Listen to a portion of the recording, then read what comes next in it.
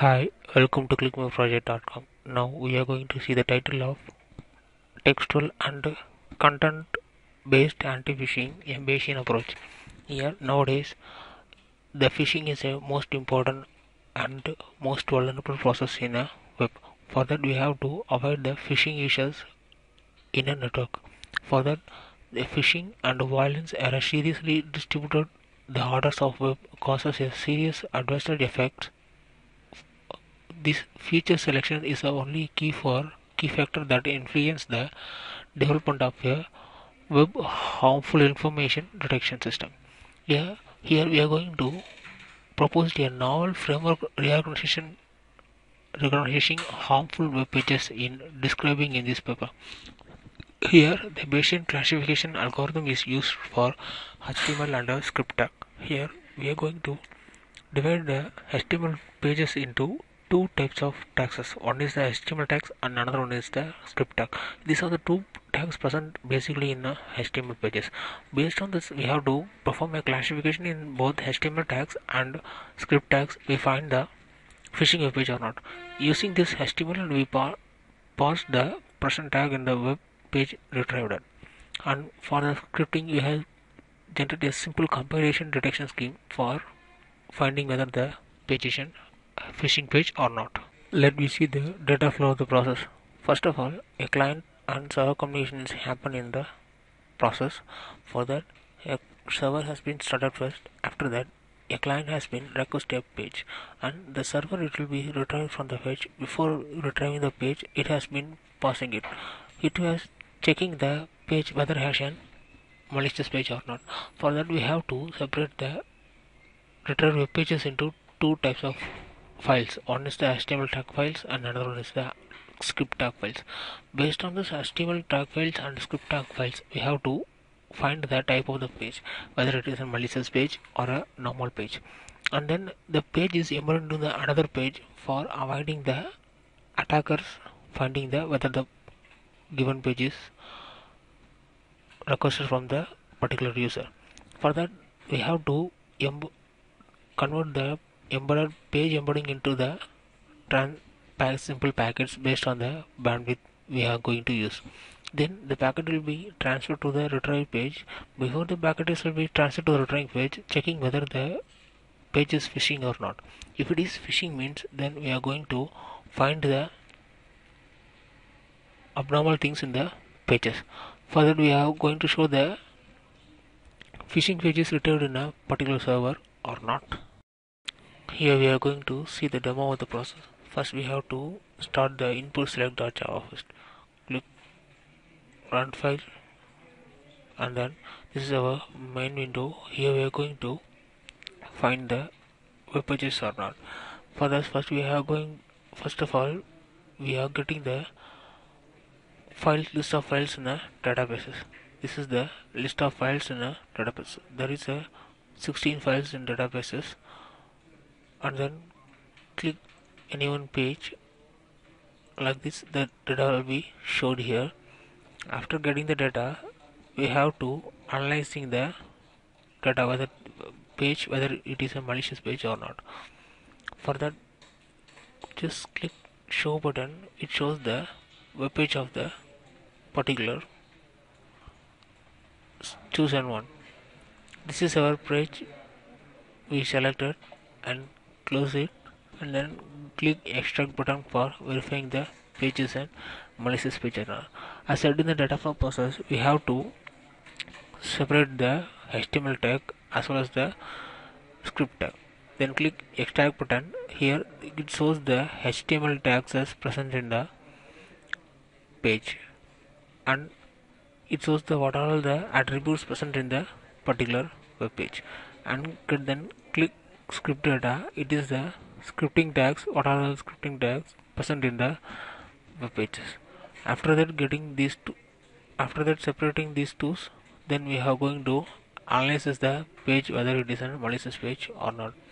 For that we have to click the analysis button.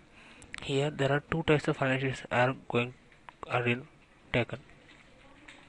First we have to analyze the HTML tag and we are going to parse the HTML tags. Then click Analyze button. The tokens are separated successfully. Here the token separation is nothing but we have to just eliminate the open and close angle braces, and then we have find the what are all the attributes and what are all the terms present in the particular tag. For that we have to splitting this, and then we are going to parsing the tokens. Here after the splitting the tokens, we have to parse the each token for finding whether the given attribute are same or not. In this we check if the frame tag is in a particular format or not. If it is not present means then it will be tell the error report in show parsings. The parsing is also used to find the specific tag, because there are so many tags are present in HTML pages like href, div tag, td tag, like that. The div tag and td tag is not a malicious tag because it contains only the format of the particular web page. Then other than that, the object tag, a tag, iframe tag, and script tags and meta tags, these are all the tags which have been malicious or not. For that we have to split out the object tag and script tag and malicious tag order. Then after parsing that, we have to separate those tags. What are all the object tags present in there, what are all the iframe tag present in there, and what are all the script tag present in there, and what are all the meta tags present in there. We have to parsing that, and then click the detection here. Here we are going to parse the each and every tags present in a web page. First we of all click malicious. Here the data will be shown checking for the malicious tag. These are all the ahref tag. The malicious is nothing but we're going to check whether the HTML ahref tag has the malicious link or not.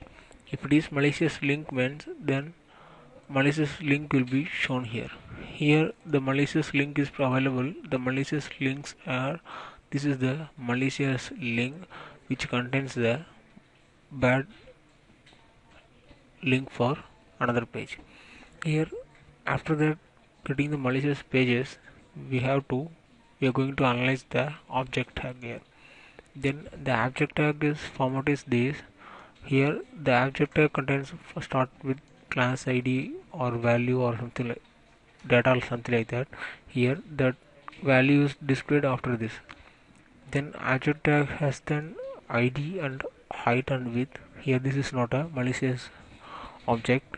And then click the meta tag. Here the meta tag has to check whether the given meta tag is malicious or not. This is for each and every tag present in the web pages.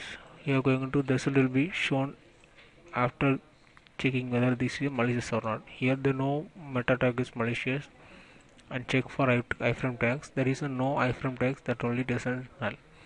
And going to, after that we are going to retrieve the page from the net. Then click get result.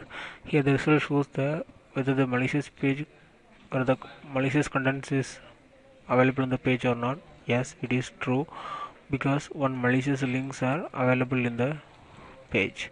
This is the malicious link available in the page. That's why the result shows that the malicious content in the page is true, and object has the malicious content, no, false, and meta tag has the malicious content, no, and iframe tag has the malicious content, no. Then click the page type. Here the malicious page is restrict to V. Because of its malicious page, this message will be shown. If it is not means, then it will be retrieved from the net. Then click open page. We are not going to open the page because of there is a restrict to view for the security reason, because the malicious content is available in the web page. This is our whole process for avoiding the malicious users present in the web page or in web data content. Thanks for watching this video.